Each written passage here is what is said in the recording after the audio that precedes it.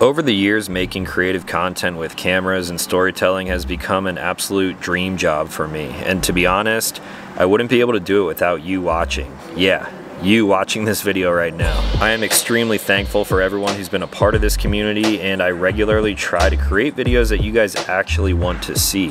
This is actually a hard thing to balance sometimes, because if I only made content that was suggested in my comment sections and in my DMs, a few things would happen. I would probably get hurt with some of the crazy suggestions, I would definitely be broke, and more commonly, I might not enjoy what I actually do here. Every once in a while, you just have to do things because you actually want to do it, not because of peer pressure from those around you. If you constantly cater to an outside factor, then eventually you're going to burn yourself out and not be passionate about why you began doing things in the first place. Now, with that being said, sometimes the stars align and just a random idea that you have is actually an idea that a lot of people are interested in too. And that is exactly what has happened here. So come with me on this trip as I get started on my next vehicle project.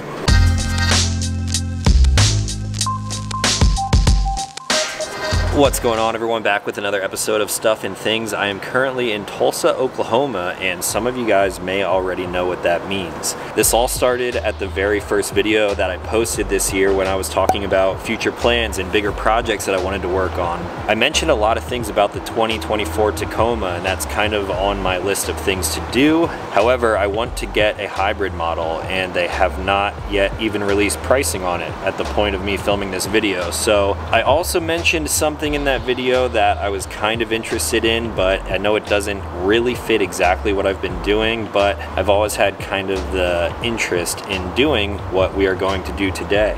Now, a lot of you guys watched that video and you left comments. I'm talking like 200 plus comments saying you should definitely get that vehicle.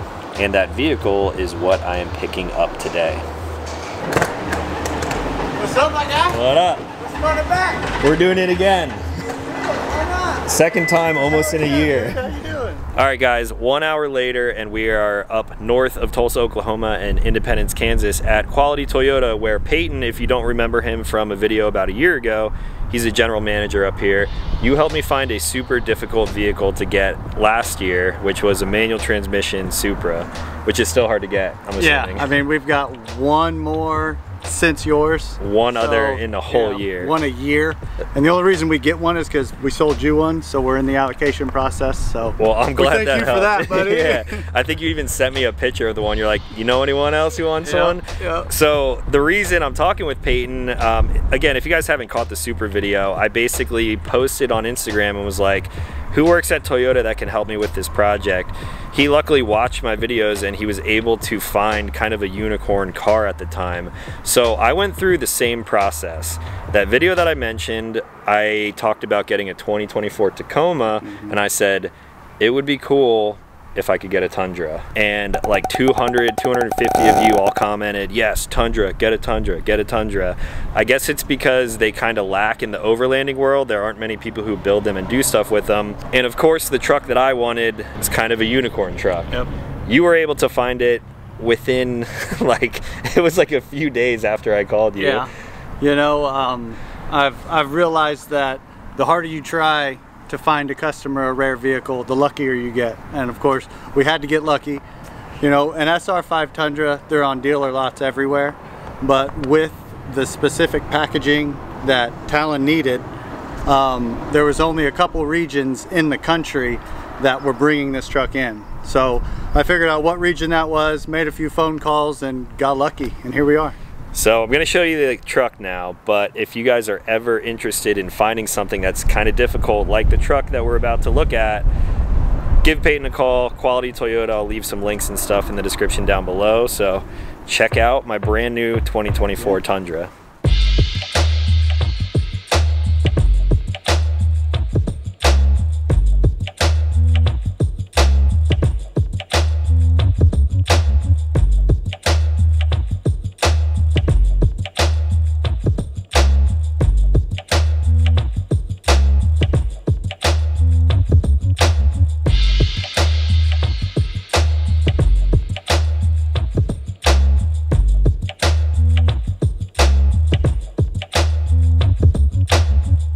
right, now I've done my research on these trucks. I knew this is exactly what I wanted, but there's so much that goes into it with the different level packages, especially with me getting into a Tundra. It's a little bit different than the Tacoma, so I'm just gonna have Peyton go over everything because this dude buys and sells them all the time, so let the master take it away. And an SR5 would be easy to get. They're probably in dealer lots everywhere. What makes this truck special and perfectly suited for Talon and his application is obviously the TRD off-road package. A big package for Talon is going to be the premium audio, the 14-inch screen, and then we also have the TRD technology package. That's going to include a lot of different drive modes, multi-train select, downhill assist and crawl. So not only do we have all of the tech for off-roading on the inside, but we also have different wheels and AT tires on the outside, which I'm probably going to change, let's be honest. But change them on every car you've ever had. The Supra, does the Supra have the factory wheels? Supra has factory wheels and tires still, yeah. It's different. And then there's a few more things with the off-road package too. This package has the bigger fuel tank. Definitely you'll need that. That's up in huge. The mountains, absolutely. Yeah. Wheels and tires like you mentioned, and it has your multi-terrain select, snow, sand, rocks, completely tunes the suspension and the powertrain to optimize your performance and traction. So having just like all these creature comforts, the big infotainment screen was a big one for me. Even back here in the bed. This truck has a spray-in liner already, so I don't have to run like a mat or anything back there, and that will keep my gear from sliding around. And there's a lot of little things too, like a red TRD push button start, yeah. You know, and then your aluminum sport pedals. I mean, we could go over the little things all day on this truck, but I'm sure you'll change that foot pedal out to a footprint pedal. Yeah, you know, orange. Orange one. Yeah, orange one. Yep. Well, cool, man. I appreciate the overview. Thanks so much for finding this, dude. For sure. I mean, I'm going to come to you for anything like that. So like I said, if you guys are really looking for that very specific Toyota, just like me, when it comes to basically any truck, any car that you've seen me buy over the past couple of years, Peyton's the guy to talk to. He will find a needle in a haystack and take care of you. We'll try. We'll try to. We'll try. We'll probably get it done. I have faith in him, so I think you guys should too.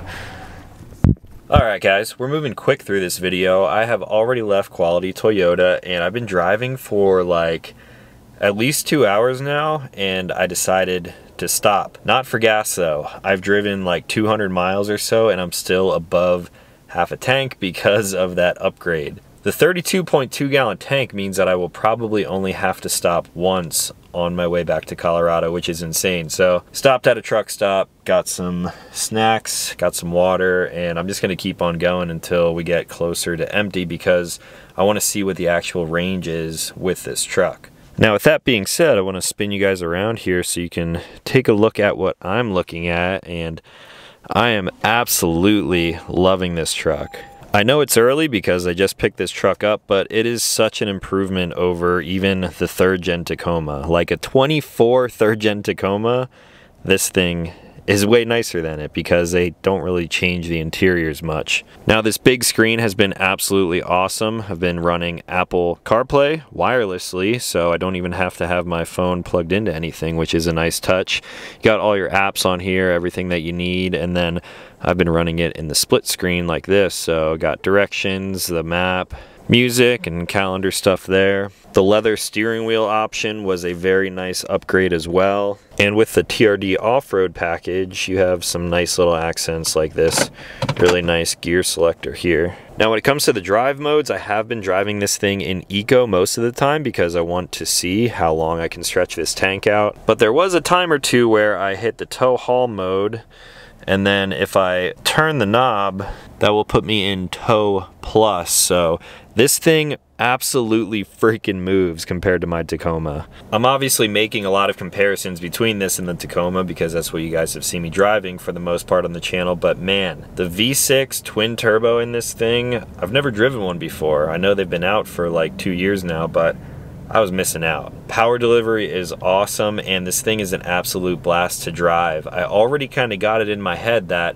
if I didn't live in Colorado or places with really tight trails, This Tundra might be the only truck that I would own. I am of course saying that before I'm able to drive a 4th gen Tacoma, especially the hybrid. Gas model doesn't really interest me, but when it comes to that truck, I think the hybrid is going to be a real winner. So now that I've got the Tundra, I of course am going to be doing a lot of things with this truck on the channel, and I still have my eyes set on a hybrid 4th gen Tacoma whenever those might come out, which means I'm probably going to sell my 3rd gen. I'm not going to get too far ahead of myself there. For now, I'm just going to enjoy my time with this Tundra, and then we'll see whenever Toyota actually releases those hybrids, because it seems like things are a little delayed. So I'm going to gather some more of my thoughts. I have 450 miles to go till home. It's about 6.5 hours ETA around midnight Mountain Time. I'm gonna write down some notes on this drive, that way I can give you guys a first, true, absolute first impression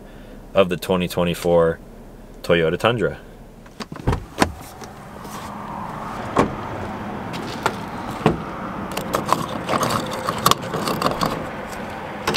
Wow, gas cap holder. My Tacoma didn't have that. Let's see how much this beast takes. So I've been on the road for like, I think 6 hours. I'm probably about 200 miles out from Denver, from home right now, and still loving the truck, obviously. I'm gonna hop inside quick and check this out. Because this truck is completely stock right now, my range was actually spot on. I took it down to about 10 miles left until empty. It could probably go like 30 miles past that, but I figured I would stop. This long range tank is already one of my favorite things when it comes to a vehicle like this, because you guys know I road trip all the time, and when I can just power through and get to my destination, that makes my life a lot easier. It's kind of like my Storyteller. I have a 47-gallon fuel tank in that, and I'm able to drive like 700 miles without stopping. So from Independence, Kansas all the way back to Denver, Colorado, this is going to really be my only stop. This is also going to be great for the overlanding aspect of things. I can fill up, drive to the mountains, do multiple days off-road before ever seeing a fuel station, and I should be completely fine because it's such a large tank. Now there are a lot of other features that I've really been enjoying with this thing. Gonna turn the accessory mode on. Currently sitting at 426 miles. It'll probably be around 600 miles by the time I get home. And now for some features up here on the dash. This little icon right here is a lane steering assist, and what that does is if you are being a bad driver and going over the lines, the truck will actually kind of steer to keep you in your lane. Now I thought this would be kind of intrusive, but it actually works really flawlessly, and I've been enjoying it so far. One feature up from this, which this truck does not have, is lane centering, which seems even cooler because instead of kind of bouncing between the edges of the lane, it will actually keep you centered in the lane somehow, I'm assuming with cameras. And the Prime RAV4 that Peyton picked me up with actually had that, and I wish this truck had it, but unfortunately it doesn't, so just gonna have my hands on the wheel all the time. Another cool feature, which I didn't even really think about, is the rear view mirror right here. You of course have all of your garage controls here, but then you have some other buttons here. What is that for? If I flip this, that thing turns into an actual, kind of like a backup camera. So if I have a bunch of stuff in the bed, or maybe if I have my tent mounted, this camera is actually pulling this feed from the back of the cab, like up where the brake light is. So you have your regular rear view mirror like this, but then when you flick that, you have a live view out the back. And it's kind of trippy because you can tell that it is like a video screen, but there's a bunch of different settings here that you can dive into. I haven't messed with them yet, but it looks like you can change a bunch of different parameters there. I'm gonna dive into that more in the future. Pretty cool feature though. Also up here we have a sunglass holder, which I forgot on this trip and I have been regretting until the sun went down. But then we have a push open button here. Check this out. Power rear window. Is that useful to me at all? I don't know. I never really used it on my Tacoma, but it's pretty cool that I can do it from the push of a button right here. I also found some of these controls down here on the left side pretty useful. This headlight leveling control is pretty nice.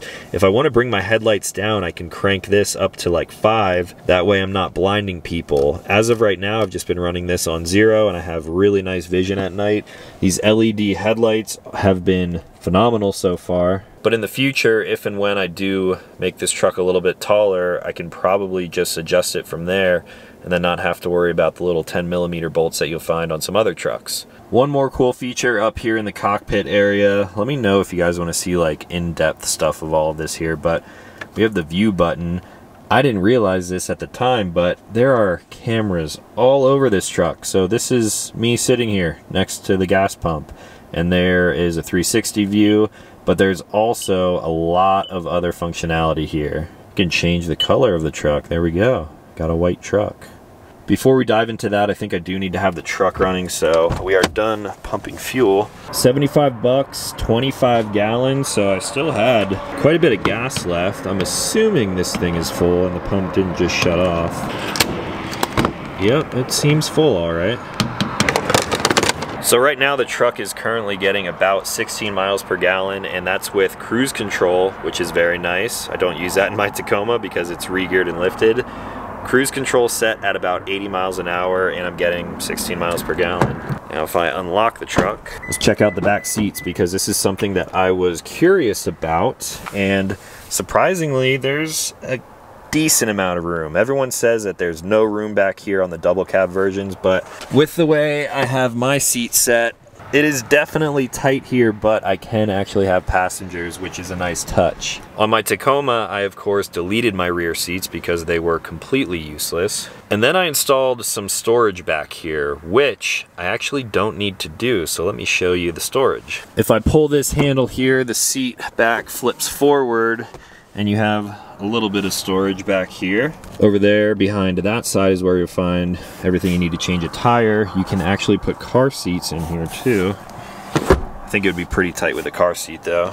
And now if I pull this handle, the whole seat lifts up and there is a ton of storage. This is probably something that you guys have seen already, but it's nice because I have the seats, but I have the storage too, whereas in my Tacoma, I have the storage, but I don't have seats.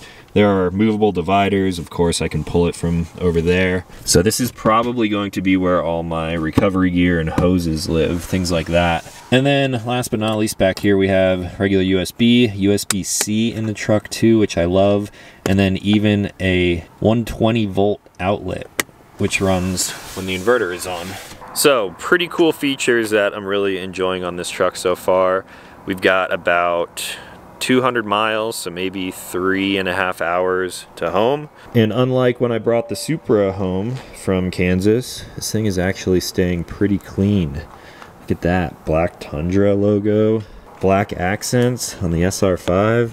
Probably gonna take that off anyway. Black Tundra. It's stock, but it's pretty clean. And back inside, red TRD push start. Welcome, that's me. Now let's check out this view before we get moving. When I have the truck in drive, you can see here there are a ton of different views to pick from. We have a front camera, back camera, which shows your toe ball alignment, front, left, and right tires, back tires, so you can see down the whole side of the truck. You have a bed view in case you have dogs or something in the back. And then you can also have these features automatically turn on when you're moving at a slow speed, but this is going to be super helpful when off-roading because it's gonna allow me to pick my lines a little bit better. Other than that, I guess it's good for parking when you take your big lifted truck to the mall. And you know that's what I do here on the channel. All right, we have 182 miles till home, only 2 hours and 43 minutes to go. Let's do this. We'll make it home just before midnight. Well guys, 15 minutes before midnight and I have completed my trip. I spent about 600 miles with this new truck and I'm absolutely loving all of the creature comforts compared to my Tacoma because obviously it's a new truck, it's stock, it drives absolutely great right now, and hopefully as I start executing some of the plans with this thing, it will continue to drive just as great as it does right now. Obviously, there's going to be a little bit of compromise here and there, but I think I'm going to enjoy the full truck size life. Now, that being said, I'm hoping that the stars kind of align again like I talked about in the beginning. A ton of you guys wanted to see me do a build with the Tundra, so now the question kind of continues. What exactly do you want to see me do with this truck? My plans initially are to kind of show you guys what is possible with a truck like this without spending thousands and thousands of dollars on gear, because honestly, a lot of trucks like this are very capable, and I generally am using vehicles like this just to get out into the mountains and to camp. So I do have some things on my mind of what I plan on kind of doing to this truck, how I'm going to build it out, but I'm curious if my thoughts are going to line up with the thoughts that you guys have out there. So I'm pretty tired after this long day of traveling, and I'm gonna go inside and get some sleep. I got to give another huge thank you to the entire team at Quality Toyota in Independence, Kansas. I am very particular with vehicles, and luckily they were able to find this truck for me. It is exactly what I wanted, and it's going to be the perfect platform to start a new project from.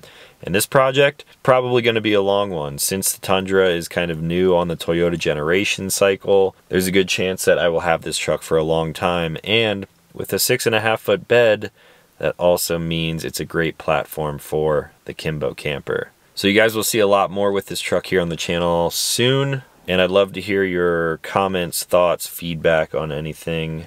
My brain's kind of mushy right now, so that was a lot of road time. I'm going to bed. If you guys are new here, consider clicking subscribe. I make new videos every single week. As always, thank you for watching. I'll talk to you in the next one.